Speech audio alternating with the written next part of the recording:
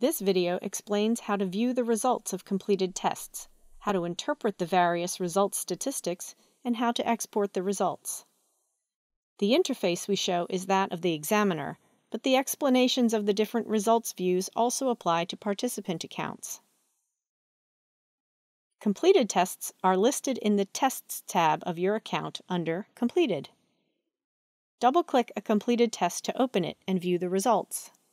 You are first presented with a summary of the test results, showing you how the participants generally performed in the test. The results are organized so that you start with this top-level summary, then proceed to white blood cell classification statistics on a class level, on a cell level, and finally the red blood cell characterization statistics. Let's begin by taking a closer look at the summary view. The bar chart and infographics always relate to the currently selected slide. If the test contains more than one slide, you can switch between the slides by clicking them in the side panel. You can also combine the results from different slides by selecting all or multiple slides. Using the zoom and slider can be very useful if you have a large number of participants. The bar chart shows the average WBC and RBC agreement for each participant displayed as percentage values. The higher the agreement, the better a participant is considered to have performed in the test. You can sort the bars by percent agreement or by name. You can see participant names only if you are the examiner or have been given supervisor privileges. The infographics show you the total test participant number, average, as well as the highest and lowest agreement statistics. You can see all comments related to the test by clicking View All in the Comments section. By default, the examiner master classification is used as reference for the results.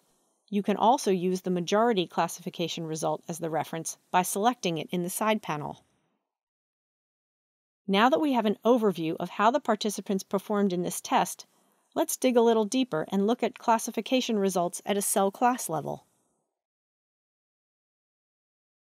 The bar chart shows us the classification results for the currently selected participant. You can switch between participants using the drop-down menu. Each bar indicates the total number of cells assigned to a class. The wider gray bar shows the reference results, and the narrower bar the participant results. The blue area indicates the number of cells where the participant agreed with the reference, and the orange part represents cells where there was a disagreement about the classification. To see the total number of cells, hover over a bar. Instead of focusing on one participant at a time, we can focus on a cell class and see how many cells each participant assigned to that class compared to the reference. You can switch between cell classes by using the drop-down menu. Looking at the results statistics at a cell class level gives us an idea of which cell classes cause the most issues among the participants. Next, let's discover which individual cells cause the most classification disagreements. We are now presented with individual cell images. The cell we see first is the one with the highest number of disagreements from the currently selected slide. Looking at the cell classifications below, we can see how this cell was classed. By clicking, the examiner can see which participants chose each correct and incorrect cell class for this cell.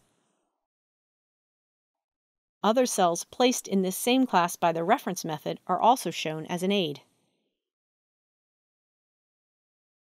To go through all the cells, use the arrow buttons next to the cell.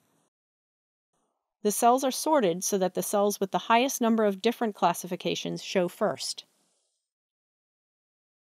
If you want to focus on individual participants, click the Individual Participant tab. Let's compare the examiner classification with Billy's classification. In this view, you can see all cells that are classified into each cell class by either the participant or the reference. Color indicators shown in the legend indicate different types of disagreements between the participant and the reference. Let's look at the cells in the lymphocyte and monocyte classes that had disagreement. The orange highlight on this cell indicates a cell that Billy classified as a lymphocyte and that the examiner classified as a monocyte. We see this again in the monocyte classifications of both. In this case, the orange square indicates a cell that Billy should have classified as a monocyte, but instead classified as a lymphocyte. Of course, this is the same cell. By exploring the results at a cell level, you can identify what types of cells cause the most problems for classification. If the test contains slides with red blood cell images, you can click the RBC Characterization tab to see the RBC results. The table you see in the main view shows the examiner, majority, and participant characterization grades for the different morphologies. Cells with an orange background color indicate where the characterization differs from the reference. The stronger the orange color, the greater the deviation, and the more orange cells in the table in general, the greater the overall deviation from the reference characterization. You can also refer to and adjust the size of the RBC image as a reference. If you want to export the results, you can easily do so by clicking Export Results in the side panel and selecting which results to export to a CSV file. Click Export. Enter a name for the file and click Save. The results are saved as a standard CSV file, which you can open in a program such as Excel for further manipulation. Thanks for watching. You can find more information about this topic by clicking the Help icon in the software.